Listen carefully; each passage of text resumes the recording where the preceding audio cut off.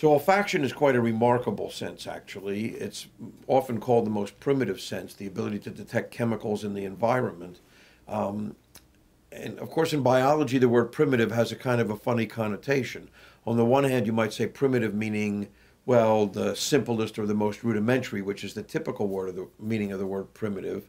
But in biology, of course, because things happen over evolutionary time, the more primitive something is, the longer it has had to evolve and become better, if you will, more perfected, if you will. And so this idea that the olfactory sense is the most primitive may also make it in some ways the most sophisticated. The olfactory sense works by having this thin tissue lining the region of your nose way up at the top with a set of cells which are called olfactory sensory neurons. The important thing there is they are true neurons, that is brain cells. They're like the cells in your brain inside your skull, but they've kind of been pushed out into the top of your nose where they have the ability now to come into contact with odors in the environment or odors in food, as I just mentioned to you.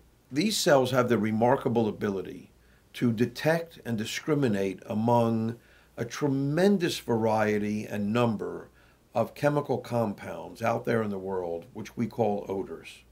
There are at least 10,000, maybe 100,000 of them. There's certainly 10,000 identified odors because this is what we can find in the catalogs of flavor and fragrance companies. And these are mostly only the good odors. There's probably another 10,000 bad smelling odors as well. And then many new odors are created every day. Most odors are small molecules. They're what we call organic molecules in that they're made up of carbon. But they're relatively small. They're volatile. They float around the air.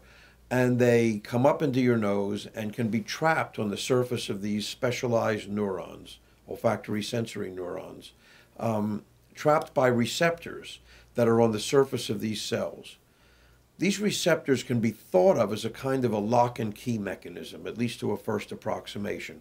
If you imagine that the receptor is a lock, then a key is the odor molecule. And if the odor molecule has the right shape, it fits into the lock and activates the cell. It tells the cell, oh, I found something that fits my receptor, and I'll change my electrical qualities and signal the brain that I've found a molecule that fits. On the other hand, you might have another receptor shaped like this, and this molecule won't fit in it, but this molecule fits nicely. And so we're able to discriminate between different odors based on their shape and other chemical properties that make them either bind to or not bind to, fit or not fit into one of these receptors or locks. What's remarkable about the olfactory system is the number of locks that we make, the number of receptors. So in a mouse or a rodent or a dog, there are nearly 1,000 different types of these proteins, of these receptors on the surface of all these cells, these millions of cells in your nose. Each one of those protein receptors, each one of those locks, if you will, is encoded by a gene in your genome. Even in humans, we have fewer receptors, but we still have quite a large number, about 450 of them. So let me put that in a little bit of perspective. We have about 25,000 genes that make up our whole genome. The whole plan for what we are is 25,000 genes in our genome. So that means, and that's typical of most mammals, a mouse or a rat is about the same. So in humans, that means that nearly 2% of the genes in our genome are devoted to our sense of smell, devoted to making these receptors. That's about 1 out of every 50 genes.